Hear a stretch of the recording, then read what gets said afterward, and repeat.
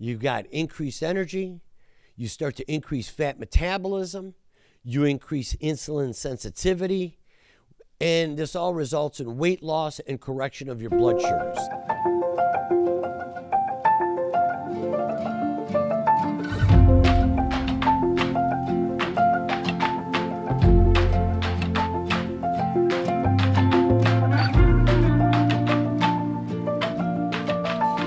Welcome to the Health Quest Podcast, your guide to God's will for good health. Hello, I'm Dr. Sal, and I've been a practicing doctor and surgeon for well over 30 years.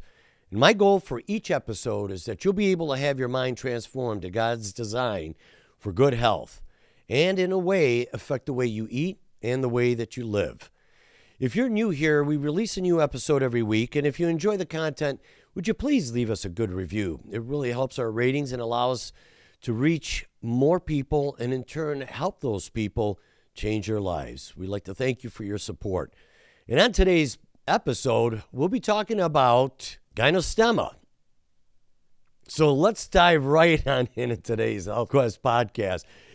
Gynostemma pentaphyllum is an herb that grows in the southeastern part of Asia, particularly in the mountainous regions of South China and North Vietnam.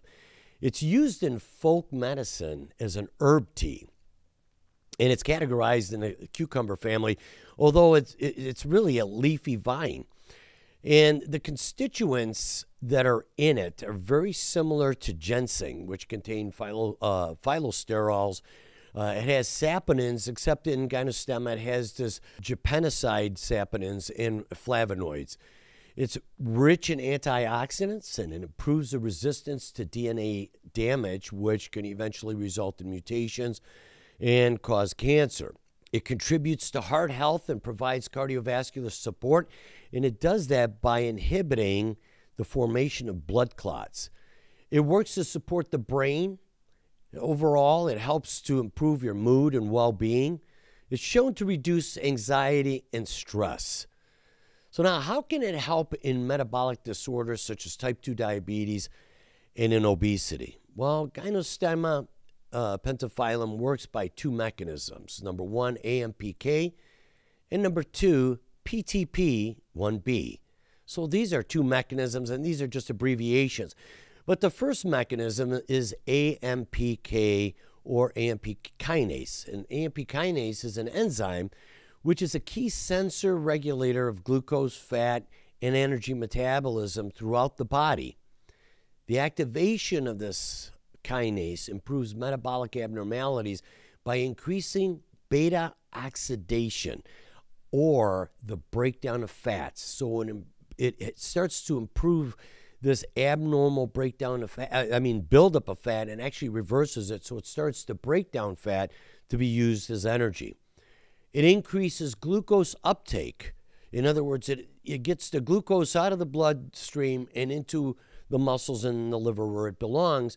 And it does this by increasing GLUT4, which is like a little door that sits inside every cell, and it gets translocated or gets moved to the plasma membrane, where it's like you're putting up a new door in the wall so that it can open up and allow for blood sugar to get into the cells where it belongs.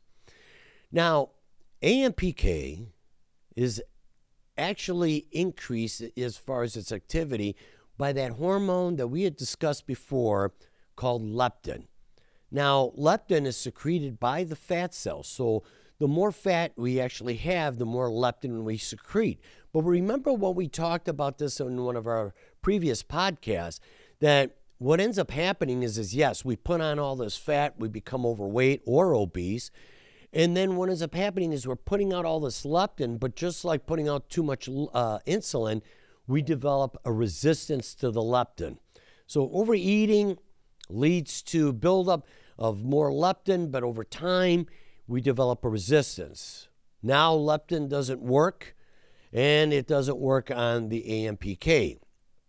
We know that insulin's not working because now we're insulin resistance as well.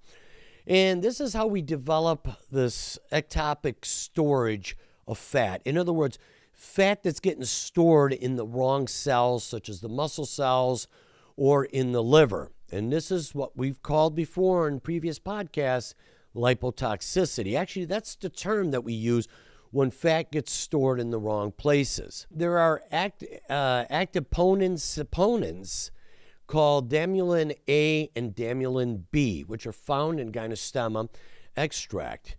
And these have been shown through numerous studies to naturally activate AMPK and deactivate acetyl-coenzyme A carboxylase. Now, this acetyl-CoA carboxylase is an enzyme that actually builds up fat in cells. So these saponins that are in the gynostemma activates the AMPK and deactivates the acetyl-CoA carboxylase, which builds up the fat in the cells where AMPK starts to increase beta oxidation or the breakdown of fat. Now, with a restricted calorie intake, elimination of refined sugars and carbohydrates, an implementation of exercise, this combined with gynostemma will speed up the fat burning processes in the muscle and the liver. And now the insulin pathway can now act appropriately to allow glucose into the muscle cells where it belongs and eliminate it from the circulating blood, where if you get an excess accumulation of sugars in the blood, it causes AGEs. Remember that term? That's an abbreviation for advanced glycosylated end products or glycosylation of proteins. Now, this is where sugars start to bind to these proteins and then deactivate them. And so when it starts to happen at the cellular level, sure, you're not going to feel any pain. You're not going to have any issues. But over time, as it starts to build up more and more and more, it's like termites eating the wood in your house. Sure, it looks fine because you've got, drywall, so you can't really see what's going up behind the drywall. As the wood starts to deteriorate, eventually the house starts to collapse. Now, at this point, the insulin becomes more effective. So as we start getting these fat cells or fat out of the muscle cells and liver, it allows for insulin to become more effective. It now reduces those blood sugars, and we're on our way to a better, healthy lifestyle. This is one of the ways in which Gynostemma pentaphyllum can improve obesity, insulin resistance, or the early stages of type 2 diabetes. Now, that's the one mechanism. So it goes through the AMPK mechanism, which then helps to break down the fat, and it starts to improve the blood sugars. Now, the second mechanism is through another enzyme, which is called protein tyranase phosphatase 1b, or PTP1b.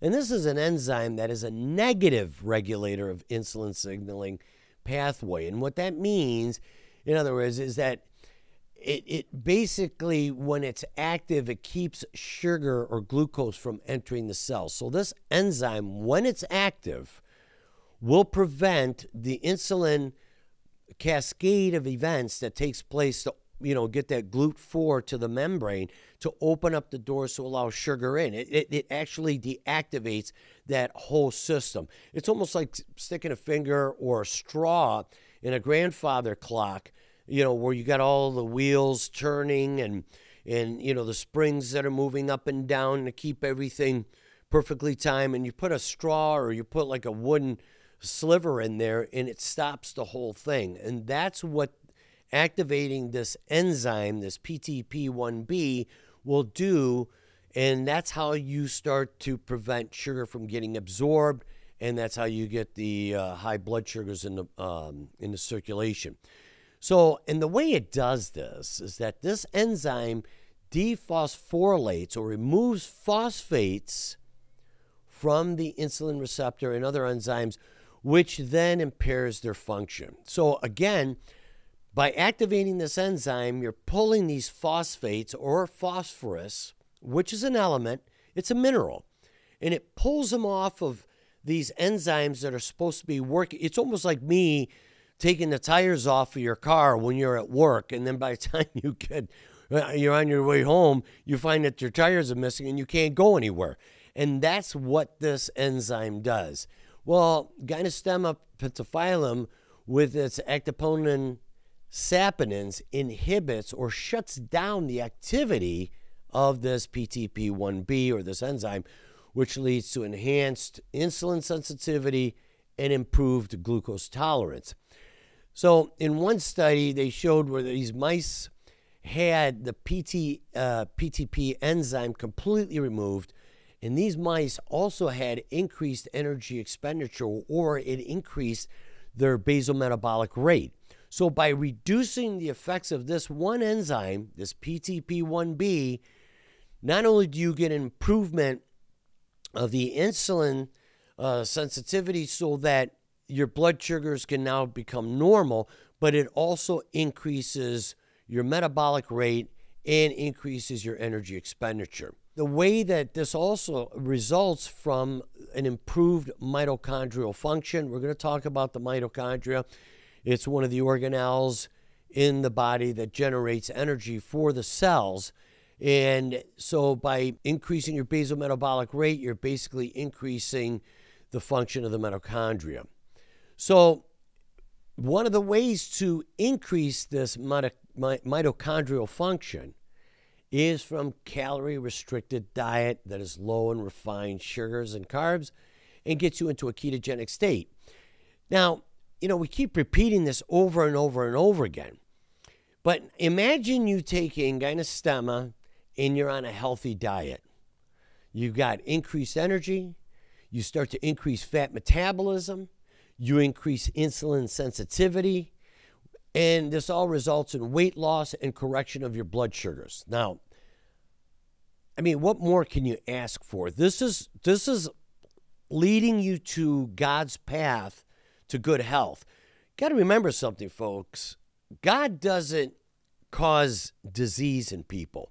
We do it to ourselves. And it's happening more and more and more. You start saying, oh, yeah, but look at this child. They were born with this genetic defect and they die at the age of 20. Those are completely different situations, okay? Or you were born without a limb. That's a completely different situation. But you were born with all your faculties, and then all of a sudden you're eating garbage out there, which we're talking about modifying and stopping, and we're causing our own disorders. So here's, as I said, you reduce your calories, get rid of those refined carbs and sugars. And this is the action of your relationship with God to be able to say no. Remember, the book of James, it's not just about talking or saying bad things and what you're putting out of your mouth, but it's also what you're taking in as well.